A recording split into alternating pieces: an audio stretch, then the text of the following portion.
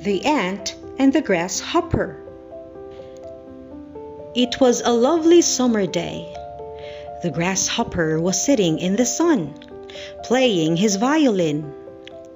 An ant walked by, grunting as he carried an enormous piece of corn on his back. "That corn looks really heavy," said the grasshopper. "Come and play with me instead." The ant was tired and hot. He pointed at a pile of corn. "I can't. This will be my food during winter," he said. "There will be less food then, so I must prepare now." The grasshopper laughed. "Why worry about winter?" he said. "It's summer now, and there's plenty of food." Soon, the weather became very cold, and the ground was covered with thick snow and ice. The grasshopper tried to dig, but he couldn't find any food. "Help me! I'm hungry," said the grasshopper to the ant. "Please, can I share your food?" The ant had lots of food and was kind and generous. "I will help you this time," said the ant, and he gave the grasshopper some corn. "But next year, I will not help you. You mustn't be lazy, and you must prepare for the winter."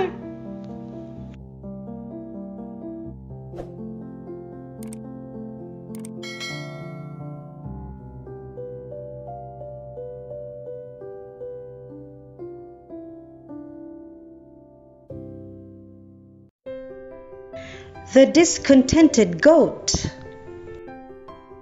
A goat and a cow were grazing in a field. The grass was fresh and green. It was more than enough for the two animals. However, the goat thought that the grass on the other side of the hill was better. He wanted to go there. One morning, the goat said, "I heard that the grass over the hill is fresher and sweeter. I am going there. Do you want to come along?" "No," replied the cow. "I am happy here. The food is good, the air is fresh, and nobody disturbs me." "It is quite far from here," said the cow. "The journey takes a few hours. Be careful. You have to climb over some rocks." "Don't worry," said the goat. "I can take care of myself. I'll see you in the evening."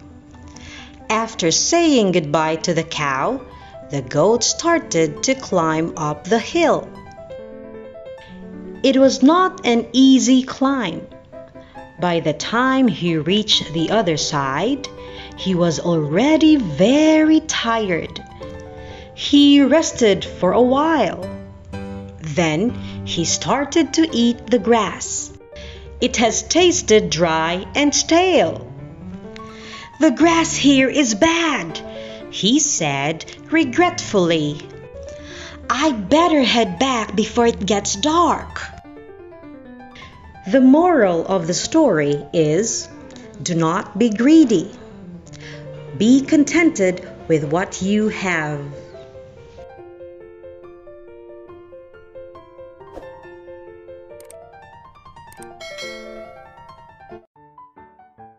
The monkey in trouble. One day, a little monkey was looking for food in a jungle. He walked around and finally he came to a mango tree. It was beside a river. He looked up and saw a bunch of ripe mangoes at the end of a branch. What a juicy bunch of ripe mangoes! He thought happily. As the branch could break easily, he climbed up slowly and carefully. When he was almost there, he stretched out his hand to pluck the mangoes. Suddenly, the branch broke. Splash! The monkey fell into the water. "Help! Help!" cried out the monkey. "I can't swim! Please help me!" At that moment, an elephant happened to pass by.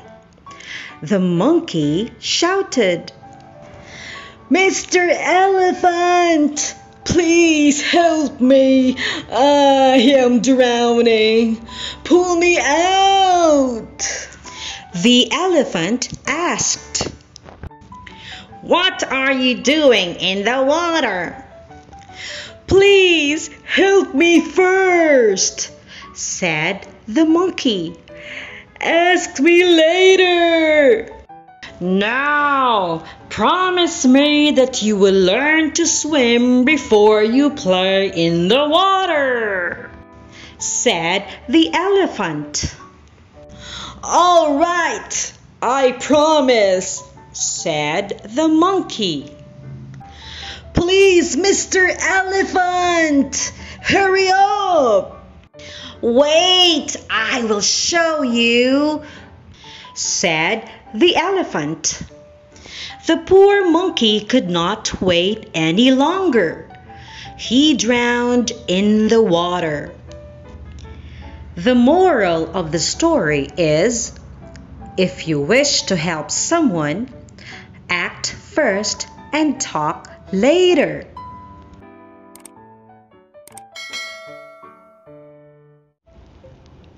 The crane shamed the peacock. Once there was a peacock who was very proud of his beautiful feathers. He loved to tell everyone how handsome he looked. He walked around and said, "My friends, please look at me. I am so tall and handsome. No other birds are as good looking as I am." The peacock opened up his tail feathers like a big fan. He walked up and down to show off his feathers. The other birds did not like him. They were angry with him. They wanted to teach the peacock a lesson. What can we do? They asked among themselves. All this while, a crane was secretly watching the peacock. He too wanted to embarrass the peacock. One day, the crane came up with an idea. He purposely walked up to the peacock. The peacock said, "Mr. Crane, you are so plain and dull as compared to me. Look at me, I am so beautiful." The crane said, "It's true that your feathers are more beautiful, but I can do something that you can't. I can fly because my wings are strong. You cannot fly because your wings are weak. My wings can carry me up to the sky." "I suppose you are right," said the peacock, feeling ashamed of himself. He never boasted again. The moral of the story is that beauty isn't everything. Capability is more important.